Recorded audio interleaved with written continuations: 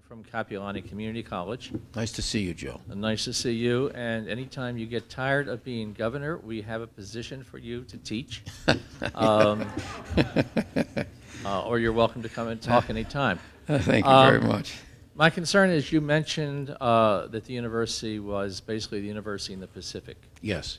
Actually, I think what both the state and the university don't realize, the potential of the university to become a global university, to take advantage of all the resources that we have at the university.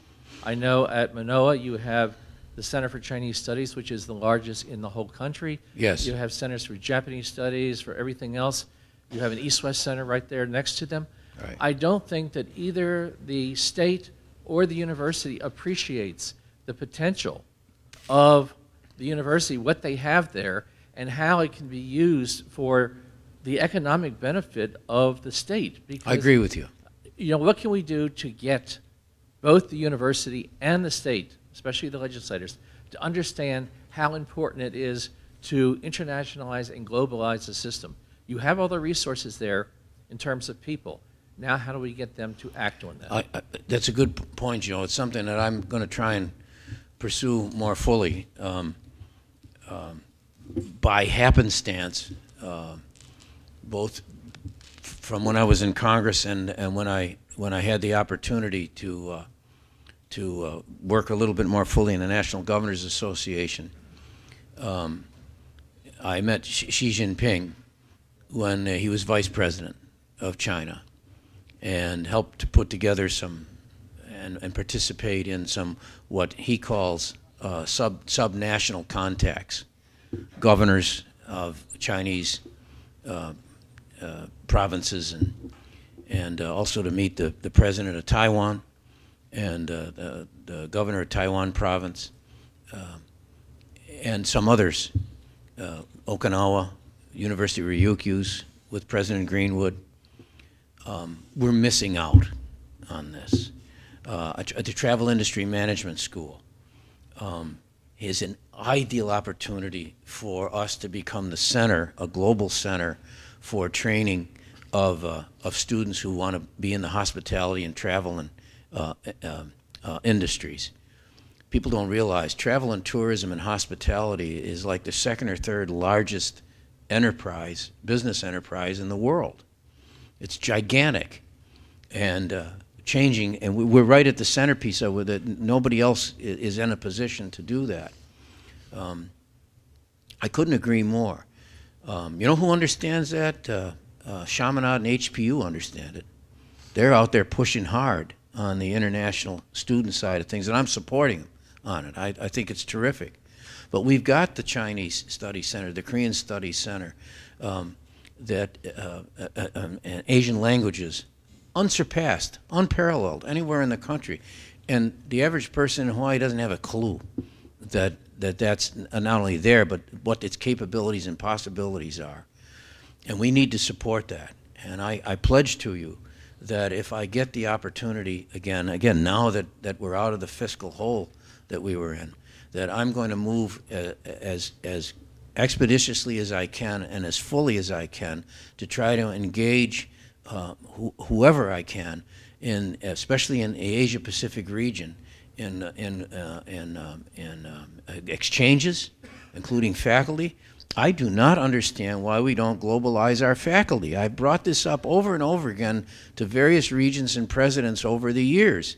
Why don't we have joint appointments with other universities throughout the world, so that professors come here for a year and we go there, and they have they hold joint tenure and joint appointments, and that we build faculty housing to accommodate that and to encourage that.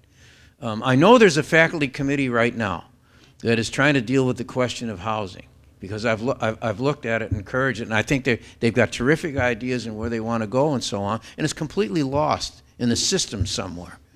And if we did that, if we had a comprehensive housing and compensation and joint appointment program, I think it would be terrific. I think people, other universities would love to have professors, researchers, teachers from the University of Hawaii system and make joint appointments. We could explore it. And that means, that also brings in funds, because if you get, I've been talking to philanthropists right now.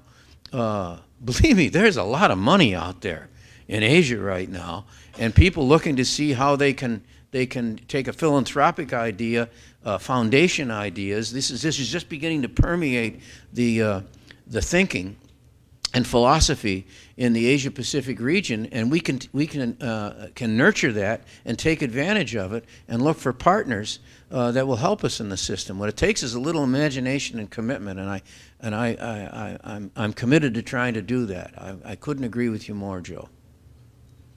Hi, Governor. Sorry to bother you again. I guess we're getting down there when you have to get up and make up for what I've I've just done, got Dave. better elbows than some.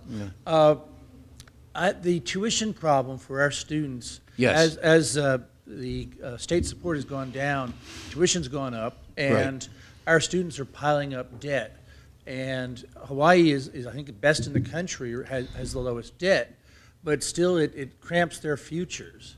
That's right. And there are two models that people have come up with, and I'd love your thoughts on whether they're possible or practical.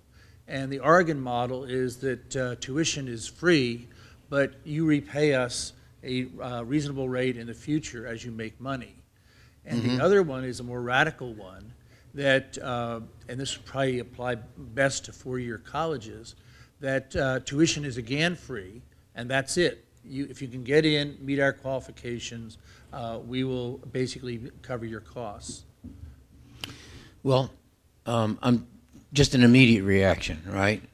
It's not necessarily thoughtful in the sense of in-depth. Because of our physical circumstances, I'm very hesitant to say if you don't get in, then you're done for, because then you're back to the question of, well, where do I go? Yeah. What do I do? And that comes back to a money question too, because it's not like you can go over to the next county or drive across the state line. Would that extend down into community colleges too then? Be up for discussion. My instinct always is give everybody a chance, because believe me, when I got my teaching assistantship, for example, I really didn't wake up until I was a senior. I still don't know how it had to be because they just wanted to get somebody from the East Coast. Oh, here, he applied, bring him.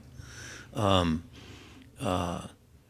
never woke up until I was a senior that, wait a minute, I got this brain for a reason, you know, and things opened up for me.